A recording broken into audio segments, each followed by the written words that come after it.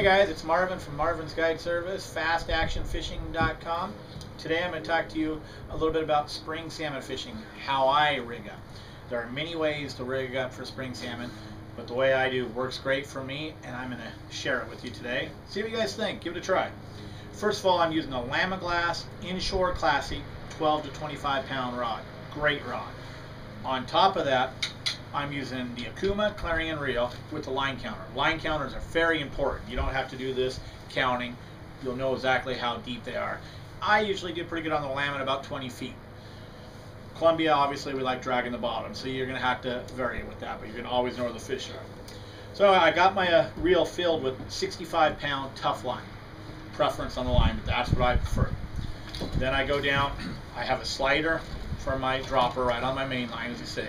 About a foot, foot and a half to a snap swivel to where I can change weights very quickly and easy. Anywhere between 8 and 12 ounces is what I use. After that slider, I put a couple beads.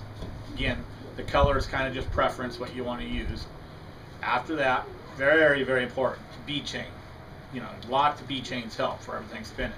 So on the bead chain, I tie about a 2.5 foot leader down to my flasher. Flasher could depend on color. I use different things from fish flash to the flasher's preference. Colors, go whatever you want.